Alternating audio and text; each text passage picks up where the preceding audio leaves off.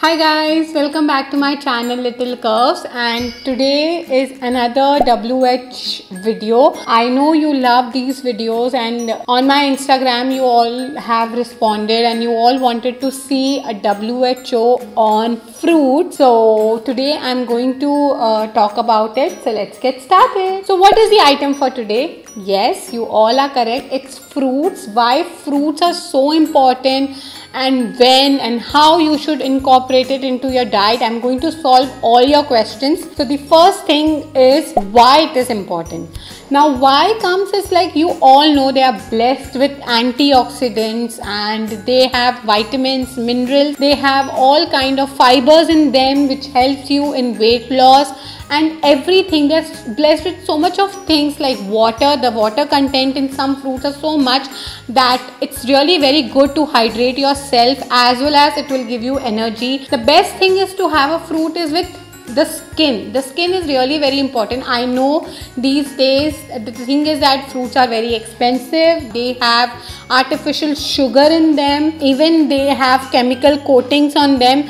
So the best way is to have fruits according to the season. Okay, that's really very important and I'm going to talk about it later. And so you know why fruits are important into your life. Then comes the question, where do I get it? You get it everywhere, in every local market, anywhere around you, you get it. Fruits have become so much expensive.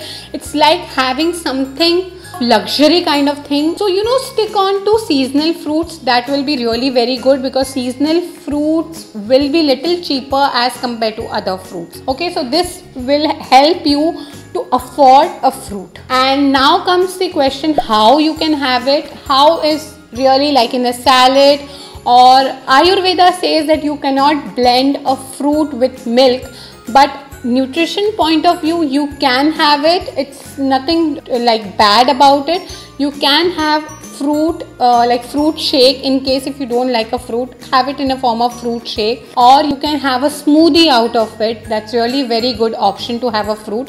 The best thing is to have whole fruit and not juices much more, because juice they will not have fiber in it. So I recommend you to have a whole fruit rather than going or switching on to a juice. I generally use it as a salad or as a fruit chaat or something this way. That's really the best option to have a fruit. Then comes the question, when can you have it? Now this question is really very very important. The best thing to keep it in mind, जब भी आप fruit लें तो ये चीज़ ध्यान रखें कि जब आपको एनर्जी या जब आपको थकावट महसूस हो रही है और आपको कुछ खाने के लिए चाहिए, आप उस समय फ्रूट लीजिए. जैसे for example morning time, when you get up, when you are having your healthy breakfast, you can include fruit into it because you need energy for the whole day. During mid morning like 12, 11:30, 12 बजे जब आपको भूख लगती है और आप either आप एक चिप्स उठा के खा लोगे, इससे अच्छा है कि आप एक फ्रूट अपने पास रखिए. जैसे संतरा हो गया, एप्पल हो गया, ये फ्रूट्स ऐसे जो आप ऑफिस भी लेके जा सकते हैं. ग्रेप्स हो गए,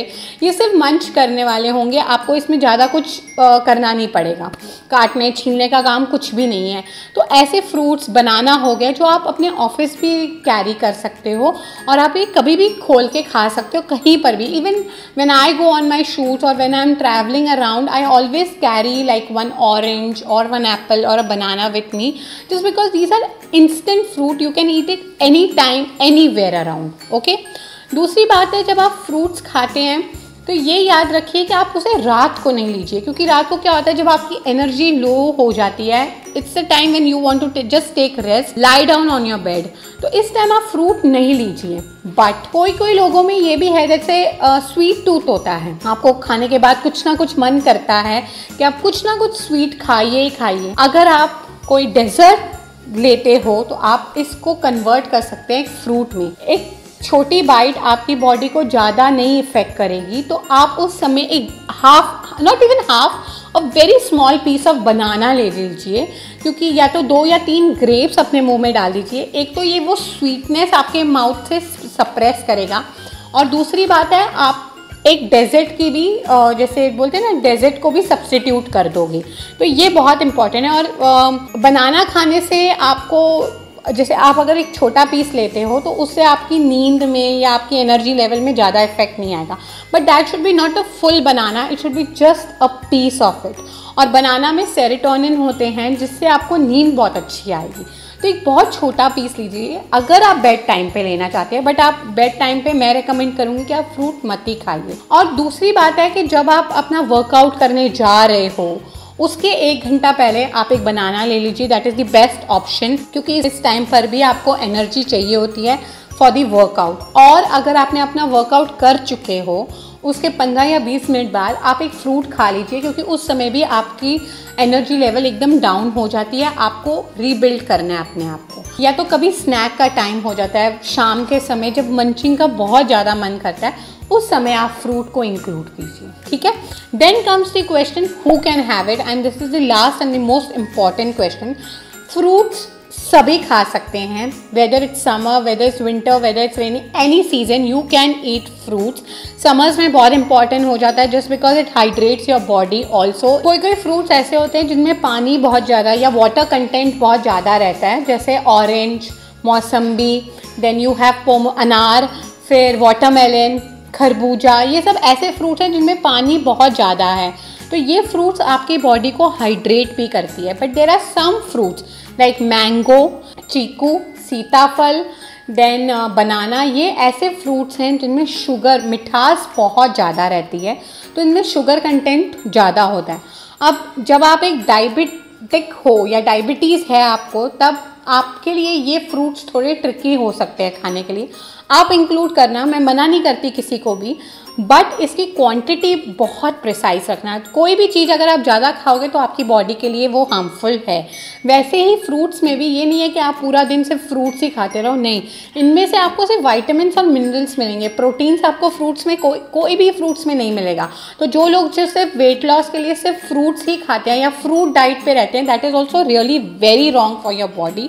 और मैं एज अ डाइटिशियन भी ये रेकमेंड किसी को नहीं करती हूँ। तो इसलिए ये फ्रूट्स एक डायबिटिक के लिए छोटी क्वांटिटी में लीजिए, तो ये थोड़ा सा आपको ध्यान रखना चाहिए। For pregnant women every fruit is very very good. Papaya और पाइनएप्पल ऐसे 2 फ्रूट्स हैं जो एक प्रेगनेंसी के साथ रिलेट करते हैं, that they should not be given to a pregnant women just because जैसे पपाया में जो सीड्स होती हैं उसमें पैपिन होता है जो अबॉर्शन को इंड्यूस करता है, तो इसलिए वो फ्रूट हम नहीं रेकमेंड करते। आप पपाया खा सकते हैं इन कंसल्टिंग विथ योर गायनी। सिर्फ वो जो सीड्स वाला पार्ट रहता है उसे अच्छे से निकाल दीजिए, वो पार्ट आपने नहीं खाना क्योंकि उसमें सबसे ज़्यादा पैपिन रहता है। दूसरी बात है पाइनएप्पल में भी सेम ऐसे ही होता है। पाइनएप्पल में भी जो उसका बीच का पार्ट होता है, जो हार्ड पार्ट होता है, उसमें सबसे ज़्यादा ब्रोम्युलिन होता है और यही एबॉर्शन या कॉन्ट्रैक्शन को इंड्यूस करता है, तो इसलिए ये पार्ट नहीं दिया जाता, ठीक है। But that also depends on what your gynae से। एज ए डाइटिशियन फ्रूट्स ये दिए जाते हैं आजकल, सिर्फ वो वाला पार्ट खाने के लिए मना किया जाता है, but still we don't want to take a risk, इसलिए हम ज़्यादा करके और फ्रूट्स ऑप्शन दे देते हैं, ये दोनों को हटा देते हैं, okay. And also the last question comes कि आप कैंड फ्रूट्स खा सकते हैं, they are not so healthy. वो शुगर में, क्योंकि उसको प्रेजर्वेटिव्स चाहिए इतने टाइम तक फ्रूट्स को रहने के लिए, तो उसमें ज़्यादा करके शुगर ही शुगर है, प्लीज़ अवॉइड देम। अगर चेरीज़ का सीज़न जब आया आप तभी उसे इंजॉय करो, मैंगो का सीज़न जब आता है तब तभी इंजॉय करो, और सीजन्स में आपको वो फ्रूट जो मिलेगा वो ज़्यादा करके हाइब्रिड होगा या उसमें कोई ना कोई प्रेजर्वेटिव्स होंगे, तो वो प्लीज़ नहीं इंक्लूड कीजिए। So that's it. This was all about fruits for this WH series. I hope you enjoyed this video too. Do subscribe to our channel, hit the button like and stay tuned for more and more videos. Thank you so much for watching. Bye.